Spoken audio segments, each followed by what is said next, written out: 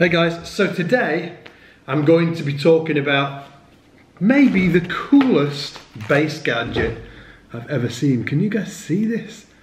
It's a, well, let me get to it. Let me take my t-shirt off. I've got the tools, I've got the Allen wrenches, I've got the foam, I've got the thing. This could be the coolest bass gadget that I've ever seen.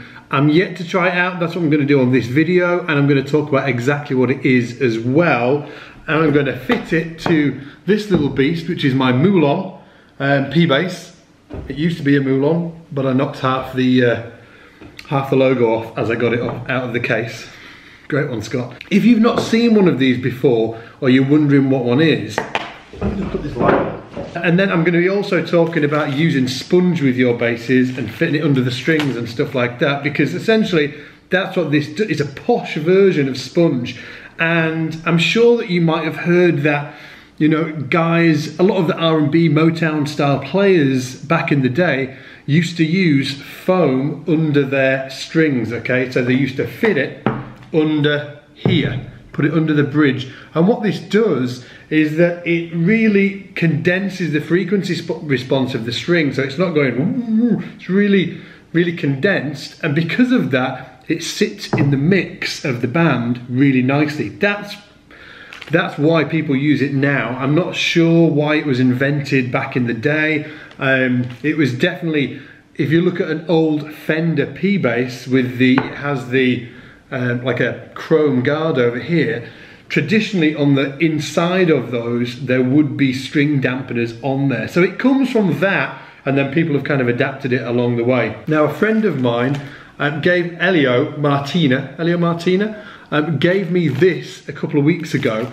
and it's his gadget that he's invented that mutes the strings, replicates the foam thing, but in a more controllable way, so you can, and it's always under the bridge, okay? So you retrofit it to the bass. You have it all, you can have it all the way off, you can have it semi-on, or all the way on. That sounds a bit rude, doesn't it? If I can fit this, anybody can fit it. And then obviously we're gonna have a listen to what it sounds like with it on. I've also got some sponge here because I get asked a ton about what sponge I use. Normally people will use this type of thing, which is like a Brillo thing for washing the, what you do is you cut it up with some scissors, obviously remove that harsh bit there, and then slot it under the strings. But I actually prefer this. This one's called, I don't know if you guys get this in the States, but you'll get something like it. It's called Minky Extra Thick Sponge Wipes. And I'm so geeky, I've kind of experimented with different sponges under the strings, and I always prefer the sound that I get from these. And the great thing about these extra thick sponges is that you don't have to like double them over or anything like that. If you can see, what I'll do is I'll hold this up. You can see that it actually fits under the string perfectly. It kind of gives you the exact amount of tension under the strings that you're going to want. Like obviously you don't put the whole thing under, you know, well you could, but that'd be very muted. So before we do anything, we've just got to loosen the strings off. And for anybody that's wondering, I think I've got Diodario chromes on this. Check that that's going to fit. Okay, so you guys are going to want to see this. So, okay, so according to the instructions, so there you can see I've just slotted it under. According to the instructions, you need to get it back as far as it will go here, and then this G string one here, you've got to put it into position 1. Okay, so that's position 1 there. There's three positions: off, on, super on. I just need it touching the G string there. So obviously you want some tension there for that. And then I'm gonna have to move these here by using these little gubbins. Put that there, like so. I'll kind of just slot it into this corner here, and I'll know that that's in the right position. I'm going to peel off the tape here. Yep, put that underneath there. Okay, I'll move that so it's just on there. It's completely out of tune, so let's tune it up and then see where we're at with it. Elio, I do apologise if I've just completely butchered the fitting of that.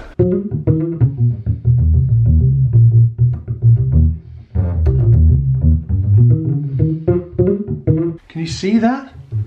That is it totally off. You can see it's not touching the strings there. Oh, hang on. That's the little G string was touching, okay. I'm guessing you want it, when it's off, you want it just snadge away. Whatever a snadge is. What's a snadge? Let me know in the comments what a snadge is. Don't be rude. I think it's something that you'd have to fiddle with to get the settings that you want. But here's the, just so you can see what's going on. So that's it completely off. Hello. That's it completely off.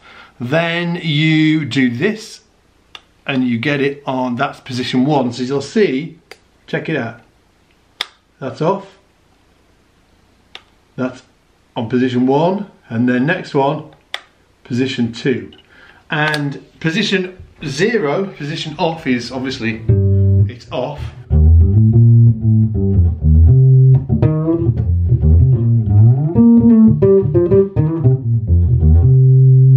Position 1 is slightly on. Makes a slight difference. Now, obviously, depending on your needs, you can make position 1 slightly more on.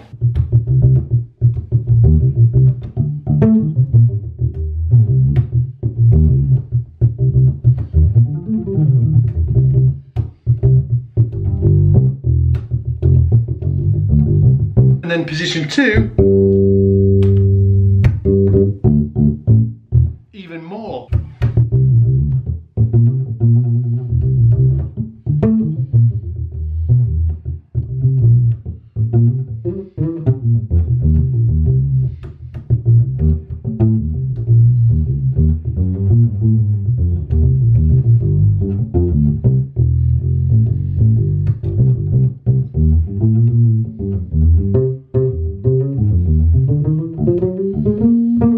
Tone down there a bit. If I turn the tone all the way up, this is all the way off. Position 1.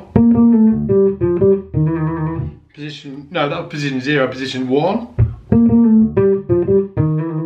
Position all the way on. 3. Oh, wait a minute.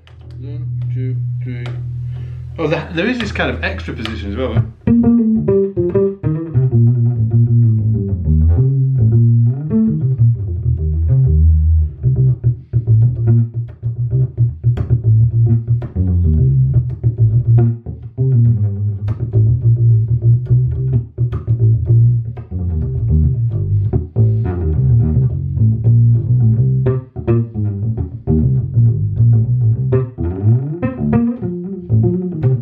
Okay, so what about the sponge though? Because if you can't get one of the things that Elio has produced, you can still get that vibe with sponge. People have been doing it for years.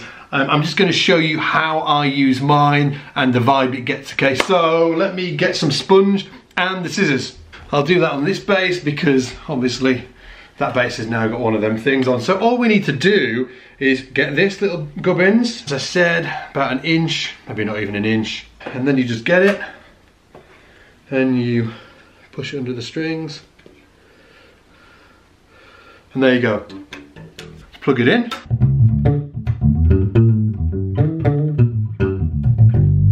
Oh, just so good. Nice bass as well.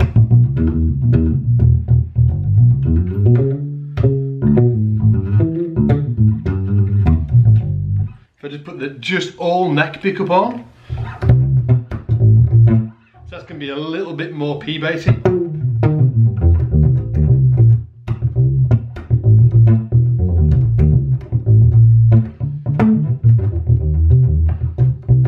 Yeah, so you can get that similar kind of vibe by using sponge like that. You'll have seen a ton of players doing it before. The cool thing about Elio's one, okay, this, is that it's obviously, you've got this, you can switch it on and off. And there's somewhere in between as well. So that's the cool thing about this system, is it's adjustable on the fly. This system, if you can call it a system, this sponge, it's either in or out, right? So, and definitely experiment with the thicknesses and the densities that you're using of that foam as well, because it does make a difference.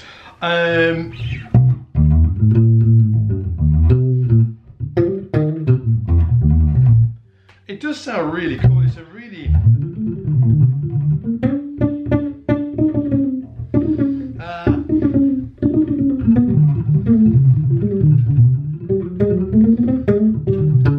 it is a really cool vibe, sorry. I should basically just never make any bass videos after I've been sitting at a computer for 5 hours, which I've just been doing before making this video, because when I pick up a bass, I just want to go crazy.